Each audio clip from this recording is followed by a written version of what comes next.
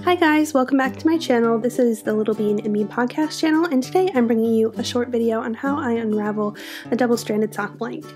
This video is inspired by Rebecca over the ChemKnits tutorials channel, so if you've never checked her out, you definitely should. I will put a link in the iCard above. So as you can see, I found the end of my sock blank that unravels. These are my speckled gradient blanks that I put in my Etsy shop, and here I'm showing you on a Nitty Knotty how you at home could unravel a double-stranded sock blank on your own. So as you can see here, there are two strands that have been knit together that form the sock blank. I'm making sure that the ends of my Nitty Knotty are facing the same direction, and I'm going to separate these strands and tie them, one on one side and one on the other side, so that I can easily separate them and flip my Nitty Knotty over and over again to unravel. If you're going to do this on your own at home, you can use a homemade Nitty Knotty. If you wanted to, you can also purchase Nitty Knotty like this on a website called The Woolery or another similar website. This is just an Ashford wooden Nitty Knotty, and has served me very well over the last couple of years. So as you can see here, I'm just tying off my strands, and then I'm going to start unraveling.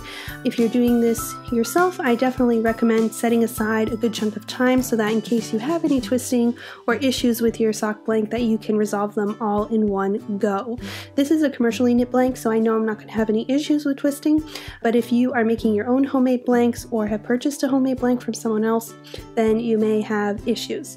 So here you can see I'm using my left hand to separate the strands and my right hand to flip the Nitty Knotty over and over again. This allows me to unwind two skeins simultaneously. So at the end I will wind up with two 50-gram skeins of yarn. That will be perfect for winding off for socks or anything else that I choose to make.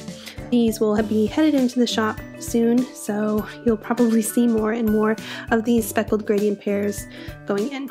So there's the unwinding process. So for me, I do it on my skein winder, so you can see me here on my skein winder. Even if you're using a Nitty Knotty, I recommend this technique as well to secure your yarn using a figure-8 tie. I like to put both ends of my yarn together with my figure-8 tie and then tie them all in one knot so that I know exactly where all my ends are, and I'm not worried when I am putting my yarn into a ball later on. So here is the knot.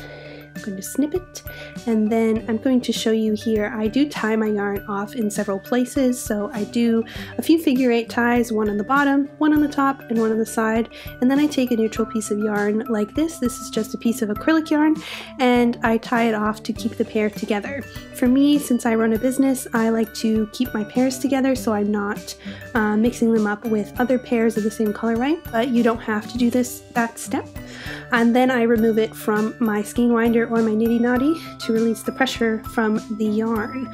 So as you can see here, I have a nice tasty meal. It's called yarn ramen, and for me this is not very pleasant to stitch with, which is why I don't like knitting or crocheting directly from a sock blank. So what I do is I soak the yarn, and this helps to relax the fiber. This is a technique that you use when you're spinning and you're setting the twist of your yarn. This is very helpful to kind of unblock the twist that has been made in your yarn from knitting it into a blank. So I'm just squeezing the excess water out. I usually wait 10 or 15 minutes for soaking superwash yarn. For non-superwash, I give it a little extra time, but you can see here that the yarn is nice and relaxed.